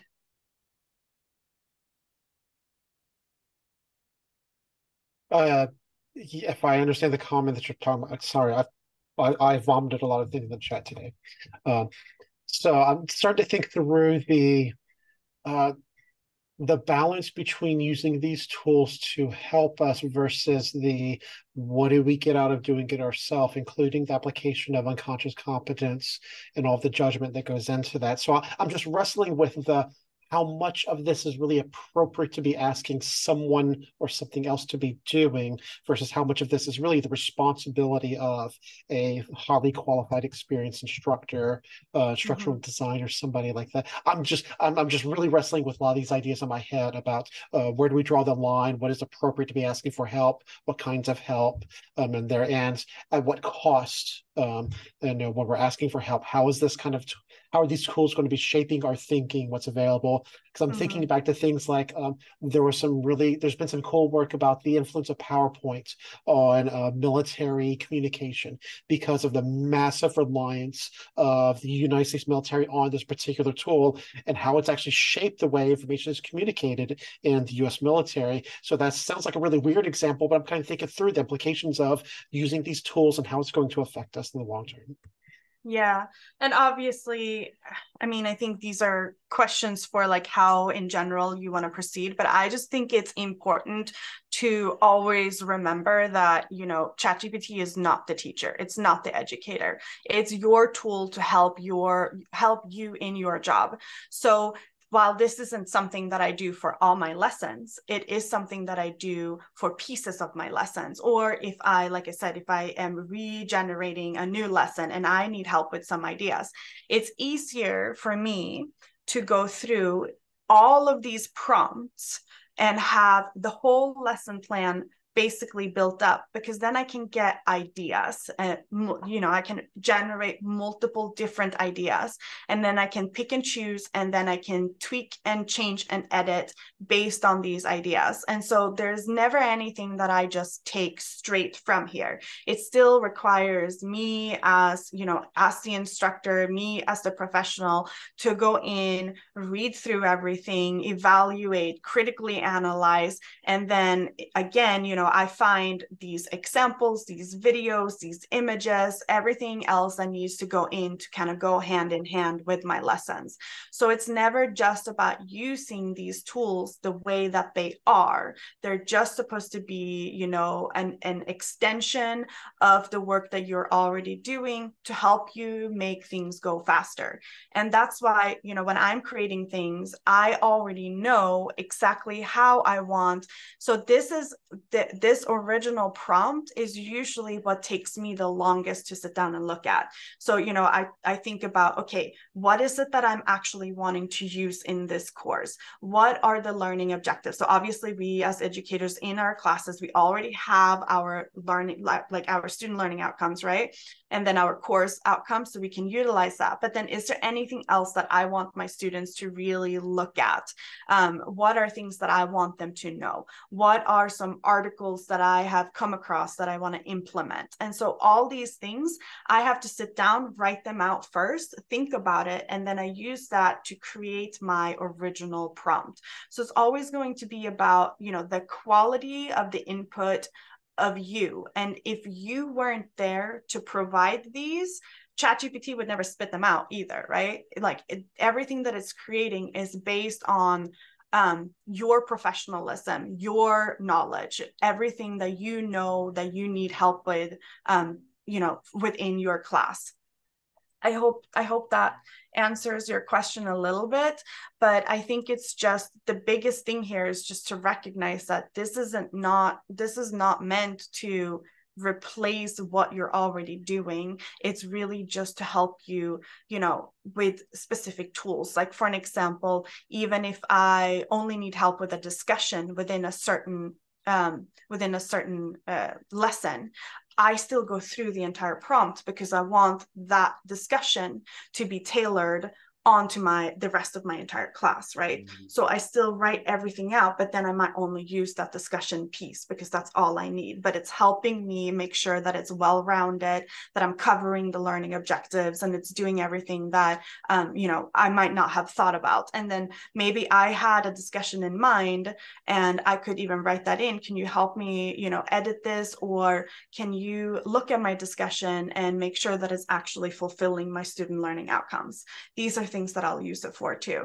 So it's really just as another tool to help you, but without your analyzing abilities and critical thinking abilities, you're never going to get quality output. You're never going to get anything that you're actually going to be able to teach your students the way that you just have it.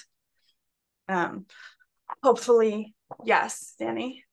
Yeah, Zola, as you've been speaking, I've been kind of imagining the evolving identity of the instructor, of us as educators, as instructors, to the point where you're kind of opening up a world where the instructor becomes an editor, becomes almost like a producer or a director, where in the old tradition, instructors are the writer and the actor.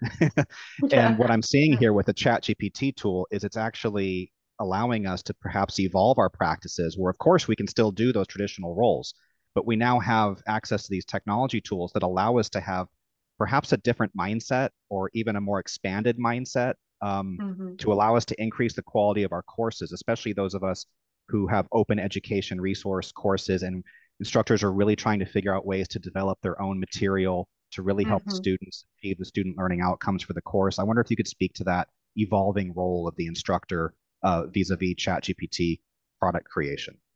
Yes, but I'm realizing we're running out of time here. So I do I do have another prompt here with how to actually do quizzes. And so I don't know if we want to go through that or if I should just keep talking. Because we normally end at 12. So, you know, if you think you can wrap it up in about 5 to 7 minutes, I think we can do it. It's your call. Okay. I'm going to go through this quickly then, just so that you can see it, because this is also super cool. And this is like one of the things that I'm, you know, most excited about showing you all. But this is a way to use ChatGPT to create quizzes for you. So since we have limited time and since you now have access to the documents, go through and read this table.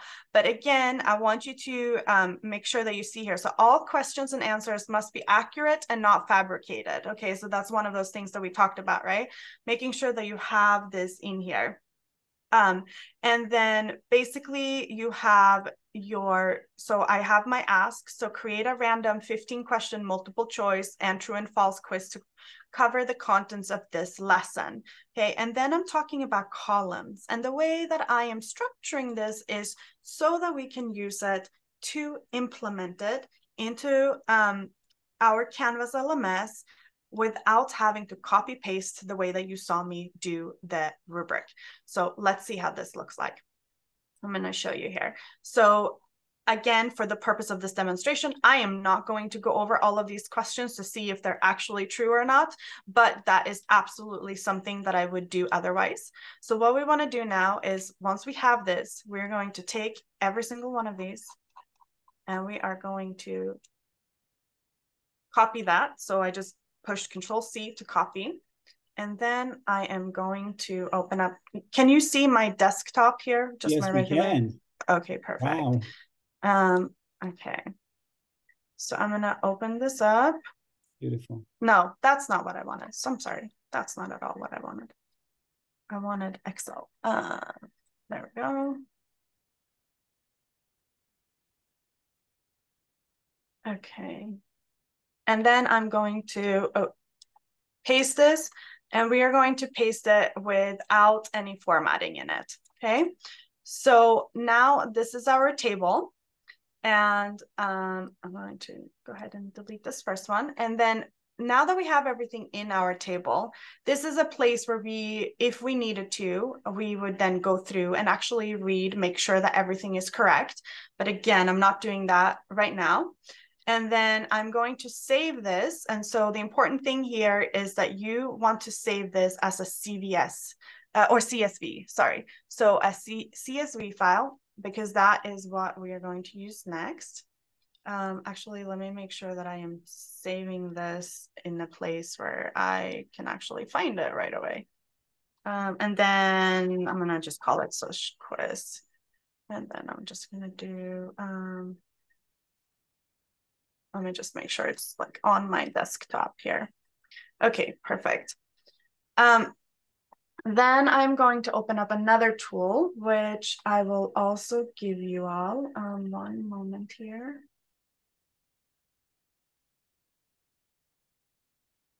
Okay, so this tool right here converts our files into a QTI file, and this is what Canvas reads. So I'm gonna take this, I'm gonna pop that into my downloads. Okay, and then I am going to open up this again. So now that I'm in my course, I'm gonna go down to settings, and I'm going to import course content. And I am going to select the QTI file. And I'm going to choose this file that I just downloaded. We don't want to unzip it. We just leave it the way that it is. And then we import it.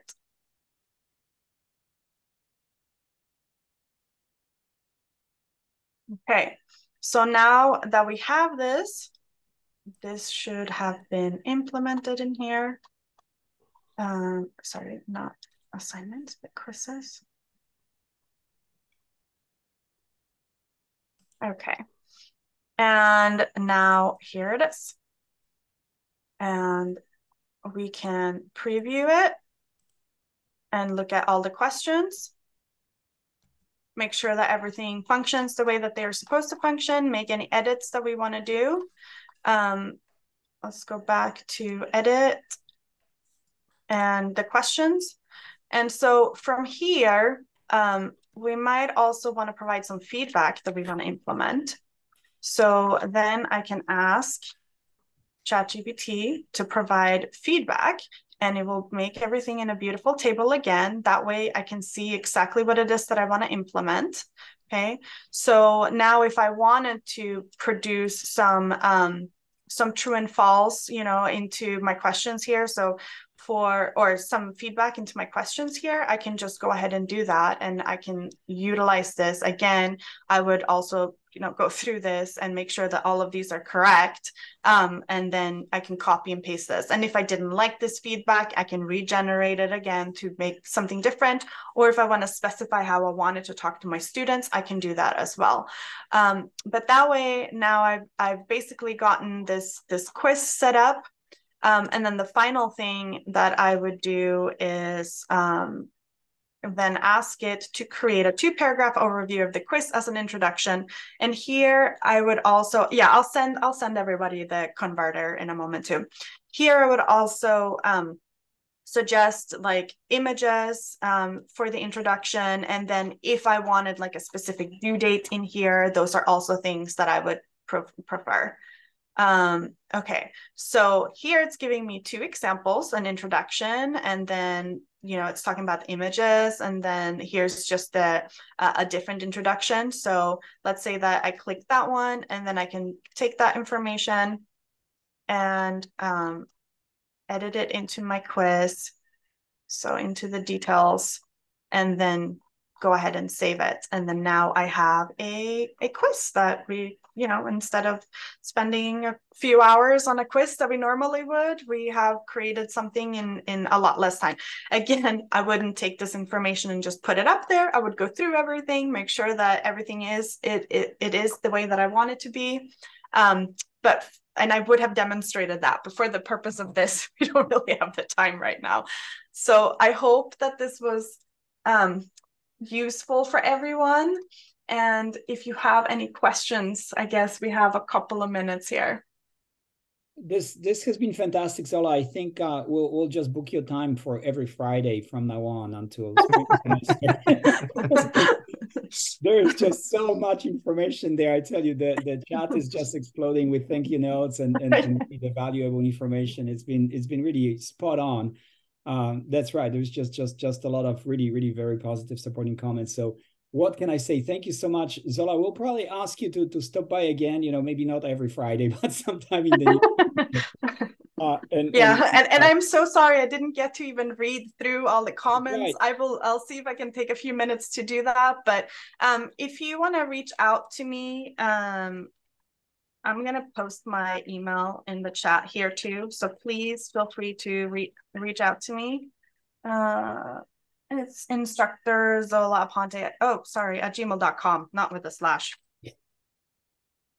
Right on, thank you. And the chat, the recording, the PowerPoint, all the resources are going to be posted on the coach's blog again. So there is going to be Zola's information as well. So please don't hesitate. You can reach out to her, reach out to us. Anyway, you see fit to get this information and learn from it.